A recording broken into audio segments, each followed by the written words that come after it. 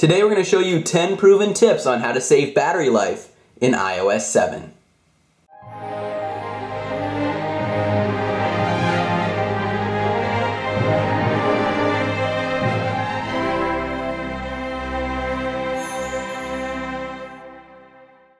First, what you want to do is go to Settings, then go to General, then go to Background App Refresh, and you can turn all of it off or individually.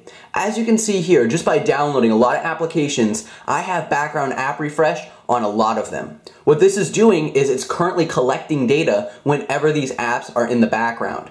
Well, if you want to turn these off, just toggle the individual switches, or you can turn Background App Refresh off in general. What this will do is it'll turn off all the background app refresh for all of these applications and save you a lot of battery. Next up, you want to access your control center just by swiping up. You're going to disable Bluetooth if you don't need it. And then also you want to disable AirDrop. You're going to go to AirDrop and turn it off. Now that way you don't have AirDrop on wherever you go. You can always turn it on if you really need to use it, but it's not going to be wasting battery in the background. Also, if you're not using Bluetooth and you have it on, that's currently looking for devices to connect to Bluetooth, and that's wasting battery as well. Next up, you also want to make sure that you turn down your brightness somewhere in the middle. If you have it cranked all the way up, it doesn't make it that much brighter, but it does waste a lot of battery if you have it more bright than it actually needs to be. I like to set it somewhere around the middle.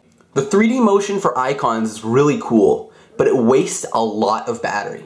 To disable that, go into Settings, General, Accessibility, and then go down to Reduce Motion, and you're going to turn it on.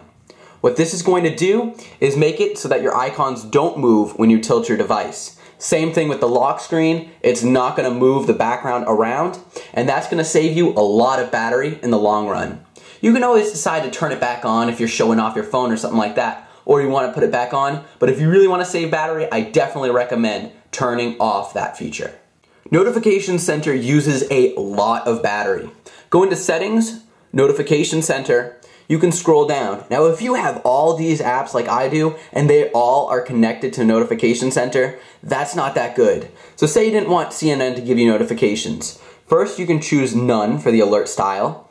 You can turn off the badge icon, sounds, show in Notification Center, which will make sure it doesn't show up in the Notification Center, and show on lock screen. That's going to save you battery because if you didn't do that, every time it has a new notification, you're going to be using battery, fetching all that data. Now also, if you don't use stocks, what you might want to do is disable stocks in Notification Center, because if you don't want to actually see the stocks, you're just going to be wasting battery having iOS 7 check the stocks every once in a while or every time you go into Notification Center. The way to save battery is to turn off location services for specific apps. Go into Settings, scroll down to Privacy, go to Location Services, and now you can specifically turn it off for everything, or you can turn it off for individual apps. As you can see here, I've only turned on location services for apps that are essential. If I have it on for like Chrome or something like that, I might want to turn that off.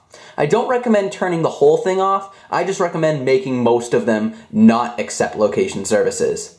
Also, scroll down to the bottom, and if you go to System Services, you can turn off any of these certain system services that there are. So, for instance, location-based iAds, that's just going to search your location every time it wants to pop up an ad. That's definitely going to use a lot of battery, but not a lot of people know to disable it in system services.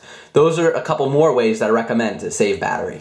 And finally, the way that most people know, but I'm still going to talk about it, close multitasked apps. Scroll over here, just delete all of these apps by swiping up, just like that, and that's going to save you some extra battery as well. Hope you guys enjoyed this video of the best tips on how to save battery for iOS 7. If you have any additional tips I didn't mention in this video, let us know in the comments section below. Also be sure to subscribe, check out some of my other videos, and watch my video on the best hidden features in iOS 7. Once again, I'm Alex from AppFind. I'll see you guys later. Bye.